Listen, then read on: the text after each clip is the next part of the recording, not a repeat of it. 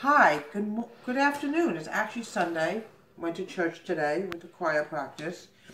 Alright, what we're going to make today is a really good British delicacy. It's called lemon curd, C-U-R-D. I'm going to use a stick of butter. What I have to do here is melt the butter. And I'm also, when the butter is melting very slowly on low medium heat, I will make the egg mixture. Alright, Misty, you win. Here you go, baby. This cat has a thing about butter. Okay, what I'm going to do now is I'm going to put the butter on a low flame. Okay. Because we don't want to speed it up too fast and then it gets all, the butter gets like burnt looking, you know, we don't want that to happen. Look at her, she's still eating the butter. Missy's my star cat. She loves performing, and here's Nile. Nile gets into everything. She's one of those cats that just loves to get into everything. And there's Luna.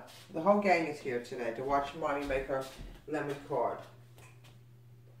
So anyway, what we're going to do is I'm going to add in 1 2/3 cup of sugar, granulated sugar, into the butter mixture. The butter mixture has to melt very, very slowly. It's now melting on a very slow, because we don't want to melt it too fast. It's a real mess if it melts too fast. There we go.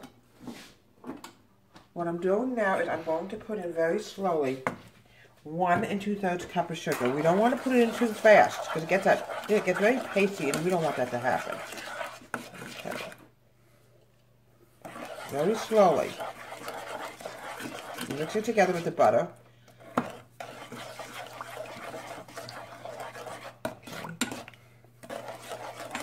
We don't want it too pasty. If you put sugar in too fast, it'll get very, very that pasty. Like, we don't want that to happen.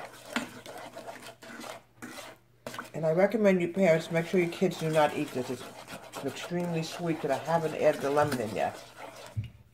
Okay. Okay. Doing it very slowly because I don't want this to get. I made this dish once before and I did something very dumb.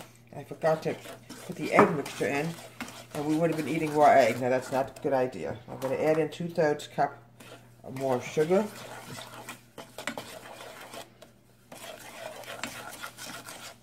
Okay.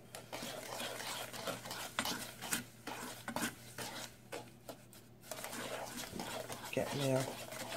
Very slow. It's a gradual thing. This is, like I said, is made.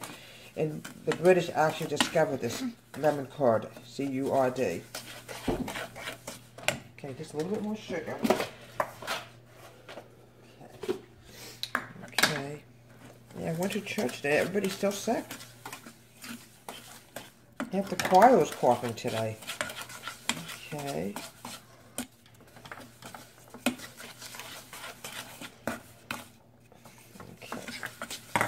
Now the next step we're going to do is, I'm going to take this off the flame, because I don't want to leave it on the flame and it burns. So the next step I'm going to do is, I am going to add in 4 eggs, 4 whole eggs. 1,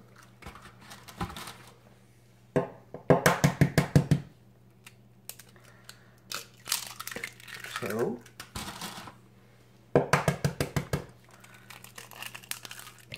3. Okay, if you get a shell in there, don't panic. It happens all the time to the best of us. All you need to do is grab a spoon. It comes right out.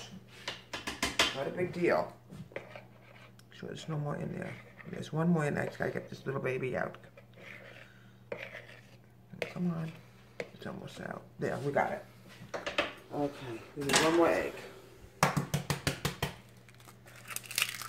There we go. Alright, put these eggs here. Now what I want to do is, make sure there's no more shells in there. I don't see anything. Okay, what I'm going to do is I'm going to mix the egg. Like I'm making scrambled eggs. I'm going to add in 1 cup of fresh lemon juice. And I'm going to add in, this is what's going to make it really, when you make a pudding or anything, you always have cornstarch. And 1 teaspoon of cornstarch. There we go. going to mix this together. And now what I'm going to do now is I'm going to put this into the butter mixture around low to medium heat. And this is going to be mixed together. It's very important that when you make anything with eggs, you have to cook it on the stove for at least 5 to 8 minutes because you have to make sure the eggs are cooked. Okay, we've got to put a little bit more in. It's going to go for 8 minutes and be stirring almost non-stop. There we go. Okay. I've been stirring this virtually almost non-stop for 8 minutes, and you can see it's getting very thick. Okay, it's starting to bubble. Then you just do it for just another minute. I just want to make sure everything is out. There's little whites here. This has got to be somehow mixed in here a little faster, maybe. Get rid of some of this white bumpy stuff. Where it comes from, I don't know. Sometimes cornstarch does that. Okay. Another minute. Just want to make sure. This is a very fantastic British delicacy dessert. Okay.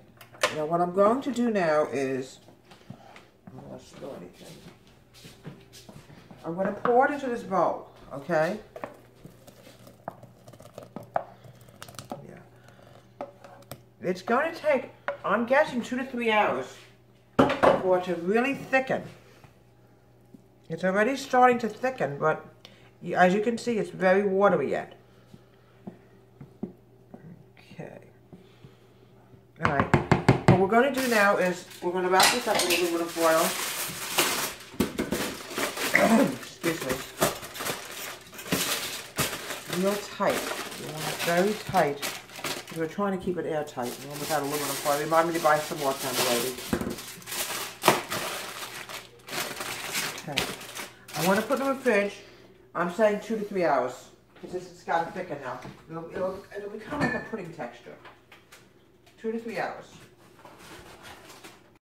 We've been keeping this cool for almost, you really have to cool this for 3 to 4, sometimes 6 hours.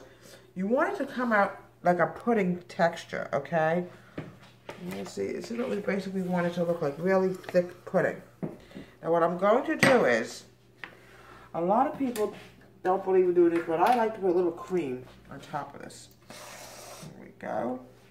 It makes it look more attractive. And sometimes, even on top of the cream, you can mix a little lemon juice in there, but I think this is very lemony. It's a really fantastic British dish. Look how beautiful this is. Oh, see how beautiful that is? Oh my goodness. So this is called lemon curd, C-U-R-D, a British delicacy. From Debra Home Country Kitchen. Have a great day and please subscribe.